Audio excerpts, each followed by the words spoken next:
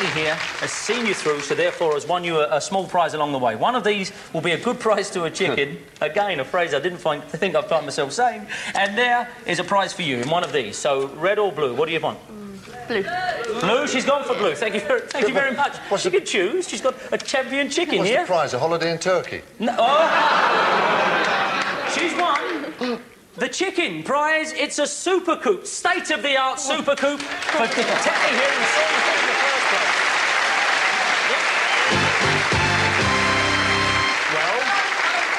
Well. Please. Getting excited up there. By the way, all the winners do go through to our winners' enclosure behind us. How you doing, folks? Of course, the chicken and the ferret owner right there. What can you tell us about the update here, Terry? Well, it's good news, really, because Sophie down there, who's just gone round the other way, but has done 3.5 laps. Compared to half a lap for Tony. And, well, the other one's really still stayed at the line, yeah. She's in the reverse manoeuvre. OK, now, we'll come back for the final of Tortoise Update, why, as soon as we have it. In the meantime, you're going to love this next game. It's what the show's been building to. Over here.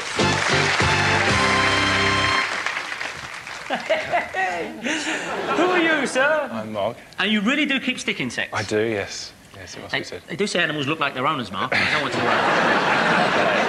worry. You're in the middle there. Who are you? Nicola. OK, you're Nicola. Who are you? Liz. Liz, what do they give? How do they enrich your life? They don't really. All right. Whatever the, the slightly humble aspirations of your stick insect owner here, they will say one thing, that they love their animals, yes? No. Yeah. They love their animals and they could pick them out of thousands. And on that very shaky premise is the game That's My Stick Insect based. We have 9 tanks. Would you stop arguing about whether you like stick insects? It's too late. We don't. Well, you should have gone for the Tortoise Marathon then. OK. There's 9 cages in front. No, they're tanks, aren't they? Cages have wire, tanks are glass. Isn't that right? That's right. That's right. That's why my tiger died. OK.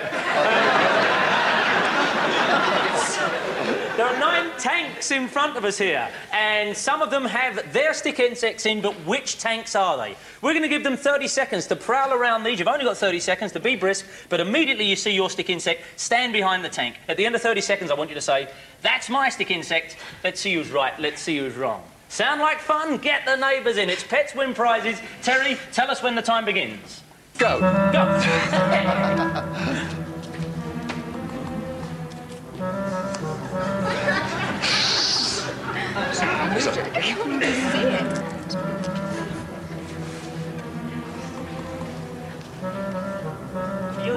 You've looked along here? Or are you satisfied, eh? Really? And you too? Well, I've run out of time, haven't I? Well, no. We'll tell you when you're out of time. Did you just dragged in off the streets or something? That'll do us. All right. Oh, wow, you've all decided those end tables. They're totally random. Except one was planted here, and we're not surprised nobody stood by cage number 5 because there's no stick in it. Oh, the fun we have at our meetings. There's no stick insect in there, see? All right, you've gone for numbers 1, 2 and 3 respectively. Now, the one piece of information I left out purposely earlier on, what is your stick insect called? Twiggy. OK, there it is. In there is Twiggy. That's my stick insect. So, let me peel away this. If it says Twiggy, this man really knows his stuff. Can you all see? Yeah!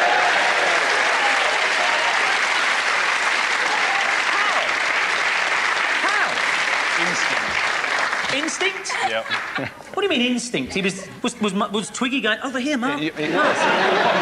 Really? Yep. Deep calling to deep? Yes. It's voices in your head, eh? That's what Charles Manson said. Here we go. What's this? It should be... The name of yours is? Oh, it's Twiggy. Again? Imagination doesn't run riot in the world of collecting stick insects, does it, eh? OK, so this should say... Well, Twiggy, hopefully. Nicholas Twiggy.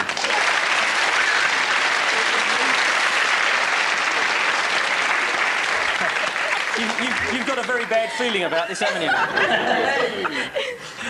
Yours is called? Theodora. Theodora. OK, Theodora, nice. I like the way you're branching out.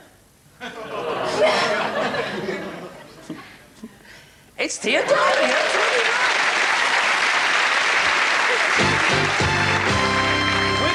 10 seconds to look in there and tell us how many stick insects are there. Go. Can you put it down a bit? Put it down a bit. That's it. That's it. Before you look too closely. How many stick insects are in that jar? You say 9. How many did you say? 8. You say 8? 6. You say 6. The actual number of stick insects in that jar are 8. You said 9. You said 8. You said 8. You said 8. It's 9.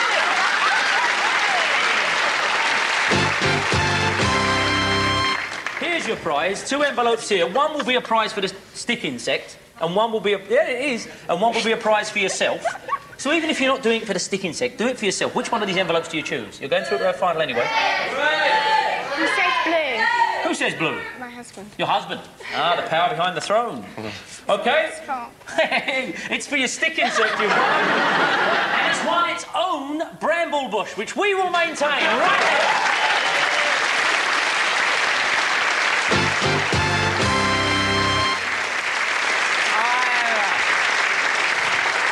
I know it looks fairly evenly paced, but this race is well and truly won. If you could have joined us just a few seconds earlier, as they came over this hump, it was like Bullet. Oh, they were leaping over. It was Steve McQueen all over again. You have the official timings there, I believe, Mr. Nutkins. I have, yeah. Sophie is the outright winner by just over 4 laps. This took us here completed 4 more laps than the rest of the course. Doing your best, And haven't Tony's you, done darling? 3/4 of a lap. 3/4 a lap for little So Tony that's at the good. end, but the clear winner, as you say, by over 4 laps there is Sophie, It's right out Sophie. in front. Very done, Sophie. 2 envelopes. One is a tortoise prize, the other is a prize for yourself. Which one do you want? You're going through to the final anyway. Blue! Red!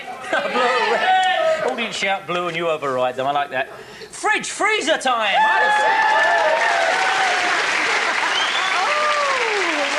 Did you see that?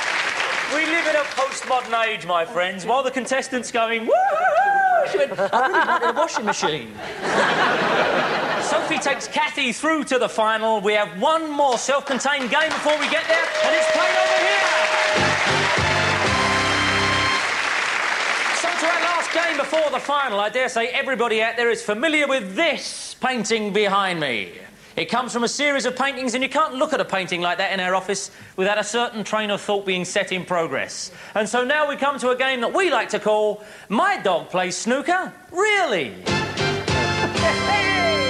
We've got 3 contestants waiting right here, and I must say there was a certain amount of rehearsal for this show, and this is a pip and a corker. If you thought Beat the Cluck was good... All right. What's going to happen? We're going to put them one at a time on this table in front of us, this huge snooker table. You as actors, referee over there, Terry.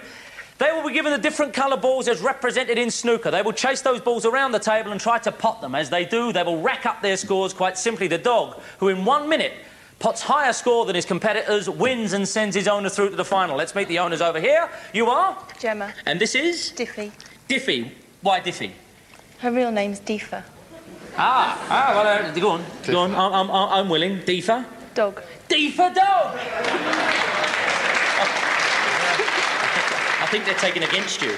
Yeah. Let's hope it's more straightforward in the middle. Who are you? Hi, I'm Miranda. Miranda? And this is Bruce. And this is Bruce. Oh, I've got a kiss. Nice. Yes. It's always the story of my life. The dogs, they kiss me. OK, and at the end? I'm Katie. Katie? And this is Holly. Holly. Now, you understand the intricate rules of the contest before us, right? It's pets win prizes. It's My Dog Plays Snooker, really. When we advertised for people whose dogs like to do this sort of thing, you 3 were lucky, so they better perform. It's going to be Diffie or Deefa dog. Clever, clever. Who's going to go first? Terry, if you would like to apply the ball to the appropriate spot as soon as they take it up the field to try and pot it, then put the next colour up. I think you know the sequence. No less an authority than Brian from our Furore crew will take care of that side of the table, take the balls away as soon as they're potted. I'll look after this side. Diffie, if you'd like to come to the table, you have 1 minute to get through as many of these balls and pot them and their value. It's dogs playing snooker on the BBC, everyone. Pets win prizes. Your minute starts right now. Diffie, go on. Diffie, go on. Go on.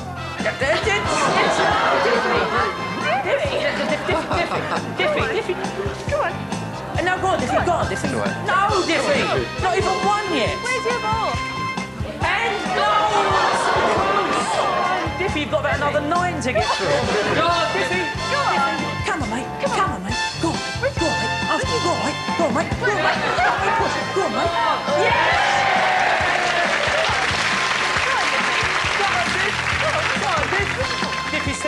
another grey one. Come on. What do you think, Diff? Go on, Diff, now you're getting it. Diff, now you're getting it. Oh! It's going back. Go on, just touch it, Diff. Yeah!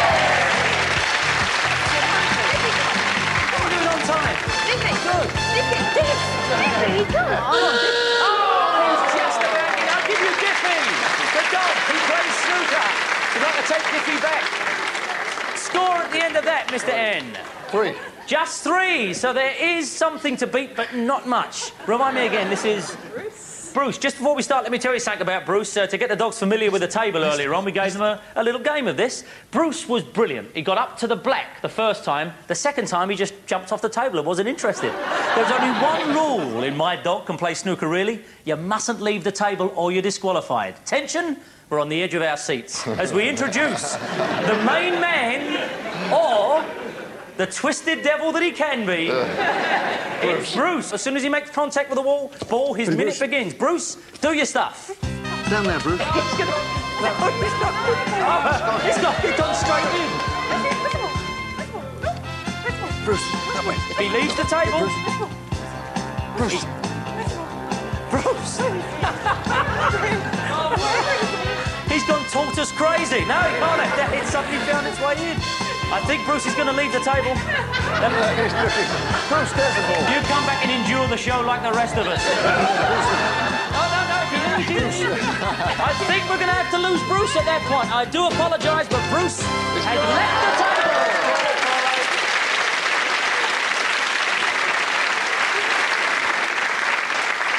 Our third competitor, remind me again, is... Holly. Holly, OK. Holly's been watching all this with a very professional eye.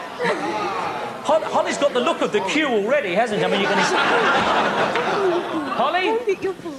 Holly, there's the ball, mate. It's all yours. I know they're all grey to you, but they're all points. Off you go. Minute. 1 minute. Go on, Holly. It's in! Good girl, Holly. Good girl.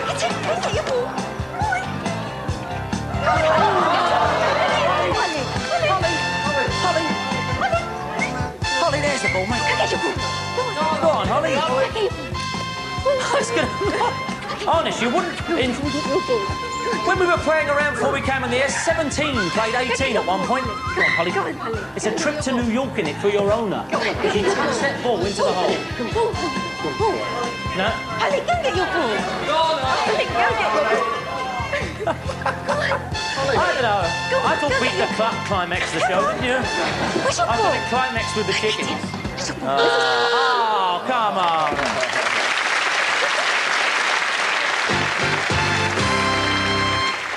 Fantastic. One envelope is a prize for Diffy, which I think she deserves. The other is a prize for you. You're going through to the final anyway. What do you suspect? What one do you want? Red or blue? Blue, please. Blue? You've gone with... Blue? You're saying blue all night. OK. A portable CD player. I'd have said that's some prize. You share it, won't you? She'll share it. Hey, you're watching a grand return to the great age of animal show business.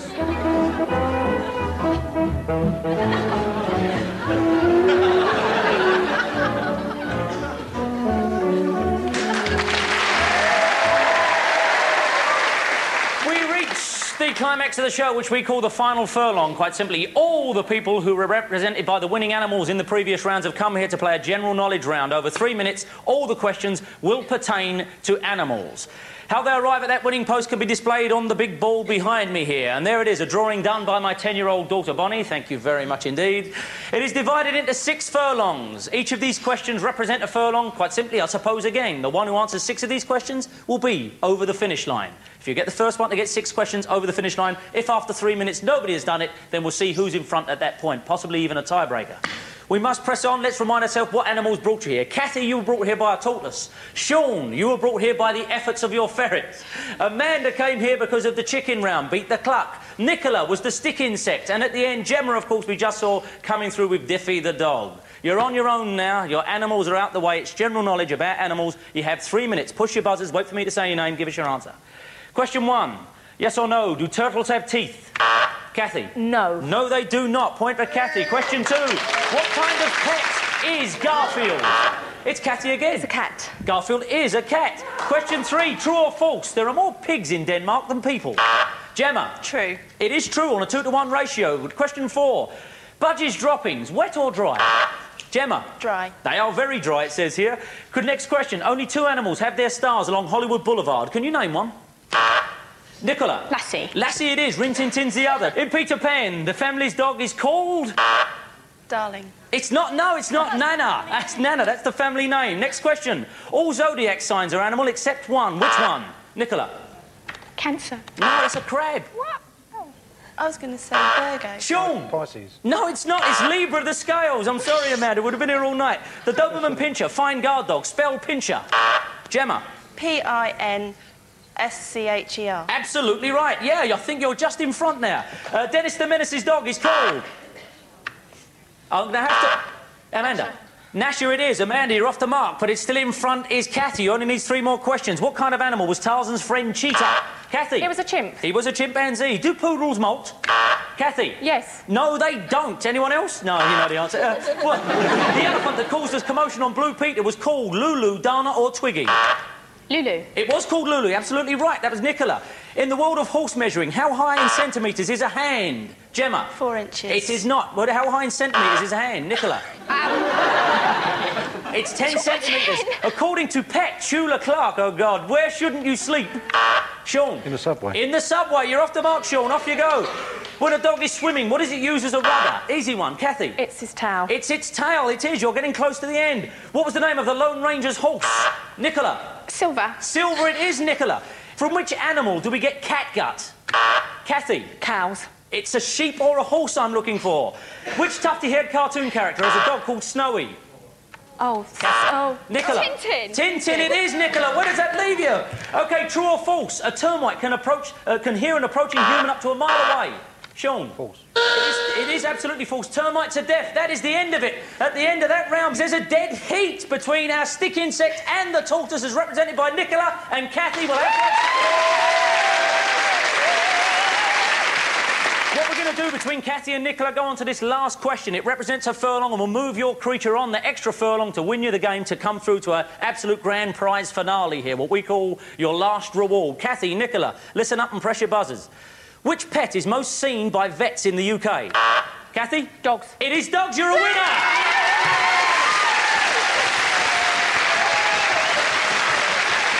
So, Nicola, come down and join me, Cathy, on your last reward. Please join me on your last reward. Kath, we called the show Pets Win Prizes, and oh boy, ain't that true, especially when we come to our final section here, which we like to call the last reward. Look in front of you, you'll see this is broken up into 6 sections, this little area here. Each of those represents your prizes. You could be going on a holiday for 2 to New York.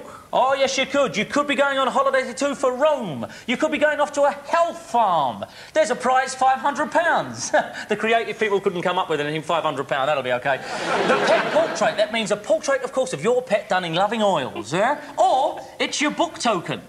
Now, come on, it's the gift that keeps on giving. There's nothing wrong with that. However, it's not just simply you to say what you'd choose, because you'd go for the pet portrait. We want to introduce a new character at this point. It is the Professor. Would you please welcome the Professor? Thank you, Terry. Very briefly, what the Professor's going to do, we're going to put the Professor here. She's going to walk around the pit, and whatever prize she stands on will light up. After 30 seconds, whatever prize the Professor is standing on, that's what you've won. The prize will be distributed by a cat. It's in the paws of that cat there we call the Professor. Wherever she wanders, that's your prize. After 30 seconds, whatever's alight, that's where you're going, or that's what you'll get. 30 seconds will begin as soon as Terry places the Professor into the quadrant. New York. Off it goes. Oh, you want New York, you think, dear? Please, New York. No, £500, not so bad, £500. There are little treats in there, placed around, but... Quickly. Health farm, you're going to a health farm. No. You New could York, guess. please, New York. It's a New York trip. She's moved on to Rome. She's come back with a book token. What do you say, Professor? You've won yourself a book token.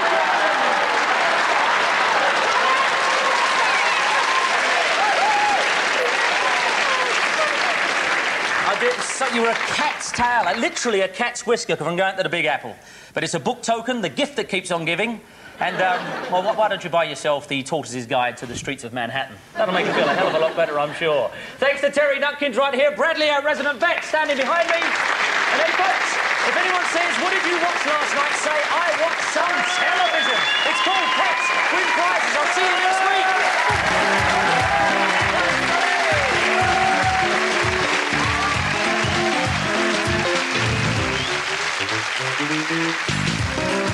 Gang, please don't try any of these games at home with your pets. The pets on tonight's show have been doing what comes naturally in a controlled environment and under proper veterinary supervision. And Danny's back next week at the earlier time of 6:15. Next on BBC1, Joan Hickson as Miss Marple.